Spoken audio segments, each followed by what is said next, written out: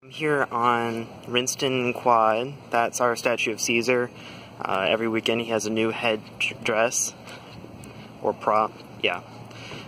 This is it's basically our version of Greek Row. All these houses are mostly that we're going to be passing as I walk through are going to be program housing, so fraternities. There's an international house, stuff like that. Yeah, there's one for pretty much every sort of group of people, and it's alright. So it's definitely a center of party culture here. It doesn't get especially trashed, but the things happen.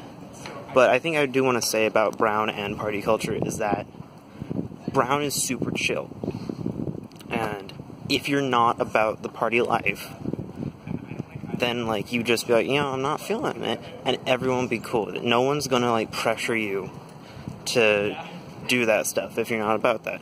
And no one's gonna pressure you not to do that stuff if you are about that stuff. It's very much about being yourself.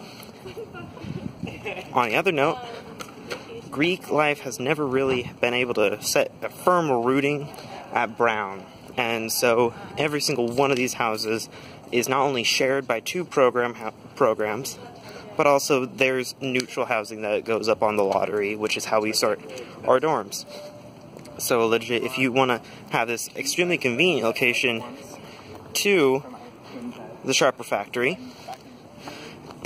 and next to the center of campus, and classes are super close, yeah, you can totally get here and, like, be close to friends and everything. It's a little louder, especially on the weekends. But yeah, no. They're chill people. Yeah.